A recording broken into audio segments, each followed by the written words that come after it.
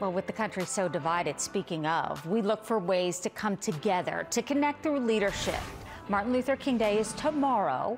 What can we learn through his leadership? I'm joined by author and leadership coach Omar Harris next, who says compassion and empathy is key. Tomorrow is Martin Luther King Day, a leader, of course, who spoke about hope and promise, empathy in a time of civil unrest right now. The storming of the Capitol, the National Guard deployed ahead of the inauguration, so many states, protests, riots, you name it, global pandemic. We can't help but think about Martin Luther King Jr. and his leadership during this time. Omar Harris, author of the Servant Leaders Manifesto, is with me, and you also are a leadership coach. So good to have you on. Thank you, Susan. Very happy to be here.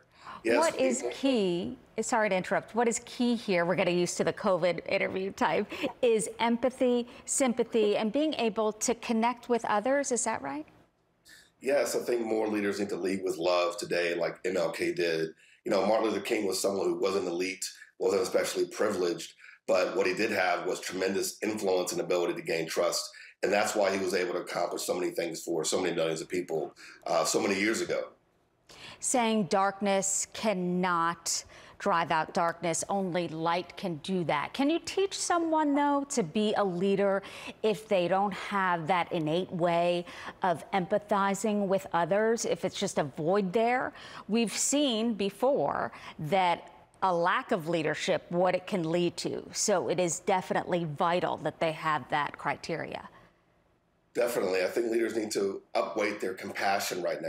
If you feel you have a depth of empathy, you can at least be compassionate for the circumstances of everyone around you, and you can connect with what people are going through today. I think that that's the most essential thing that leaders forget, is that they have to establish these strong bridges and connections with the everyday people, and that's how you regain trust.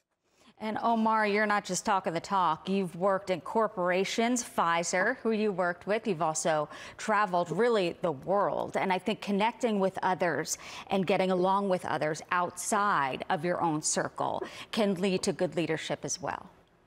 Well, definitely. The key is adaptability, listening, communicating, staying connected, staying close to people. And that's really and also ignoring your own ego in favor of trying to connect more with other people is very important. And do you necessarily have to be an outgoing person to be a great leader, or can you do it in kind of a mild, different way? Because there's different types, as you know.